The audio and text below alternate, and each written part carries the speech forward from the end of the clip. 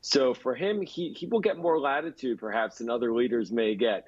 He'll get a chance to, as we're talking about, as Charlie was describing, opportunities to reshape some of the legislation that the United States has passed to help build our domestic industry and our semiconductors, which I would say is a very good thing for Europe as well, quite frankly. And we can get into that. But he'll have a chance now to sway that and influence that and leave doors open as well for diplomacy with Putin, maybe with Iran. There are other items out there where he could become a very strong partner to the United States while still charting his own independent path. Well, go on, just pick up on the trader, because it is important. I mean, there's a lot of green jobs here in Europe and also in Canada and Mexico. And what Mr. Macron is worried about is through the incentive of these subsidies, they're all going to move to America, and that's going to cost European jobs.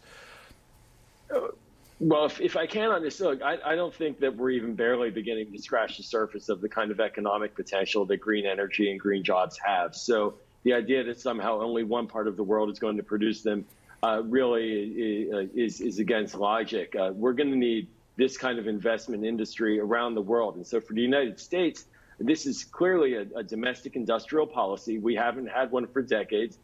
Much of our Midwest is looking for ways to grow again and to return to being a powerhouse, an engine of growth for the country. And this is what's going to jumpstart that. But that means as well, we can come to the table with the Europeans from the position of having a strong domestic clarity about what our policy is and engage on trade issues more even-handedly. And I think innovation can spring up across the globe.